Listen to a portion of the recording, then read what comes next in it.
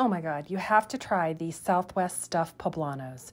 Start by making 3/4 of a cup of rice. I always make mine using stock instead of water.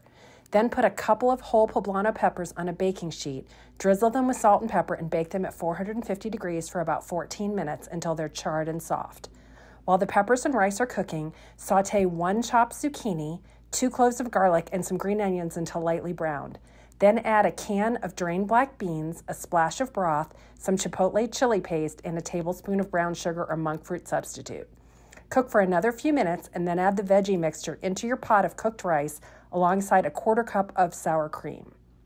Let the peppers cool slightly, then split them open and remove the seeds and stem. Stuff them with the bean and zucchini mixture, top it with shredded cheese, and pop it back in the oven for an additional 10 minutes. Serve them drizzled with red enchilada or hot sauce and garnished with green onions and cilantro. Ay caramba, you gotta try this.